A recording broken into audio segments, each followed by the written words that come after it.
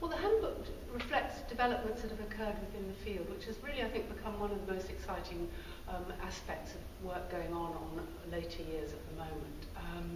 We used to think of later years or old age very much in terms of frailty and dependency, and caught within discourses that were social welfarist or medical and things like that. But really what's happened recently is that we've seen an upsurge of new writing about old age that's much wider and much more generous in the kind of things that it looks much more interested in subjectivity, in the lives of older people, daily life, and topics like that.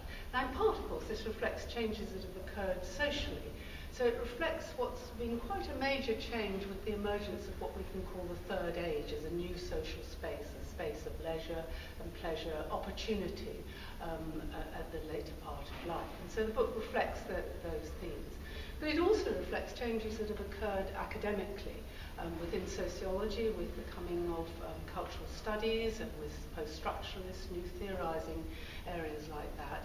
But also, I think, very fruitfully, the arrival of the humanities into the study of age. Humanities never used to look at old age, but now they do very much. So we've got work on novels in later years, film, the arts, representation, and new historiography that's revived the field.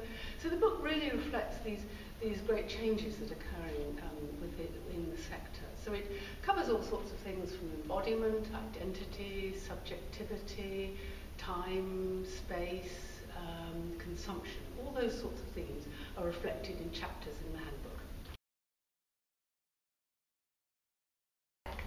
My original interest was in the sociology of body and sociology of emotions, which I was doing at the University of Warwick. And I realised that ageing really wasn't being done in those areas. There wasn't anything really in ageing bodies.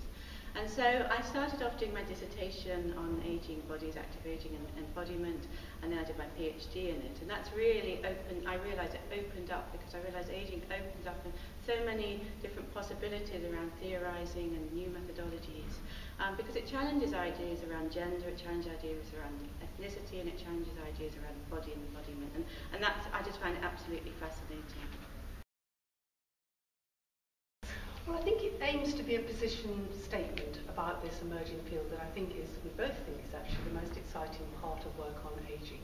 So its aim is to sort of say where we are, and it has in fact many of the most prominent and important theorists and writers in the field are contributing to the volume. But it also, I think, is a statement that will shape the field and take it forward and give us an idea of some of the potentiality of what we both think, I think, is a very exciting area.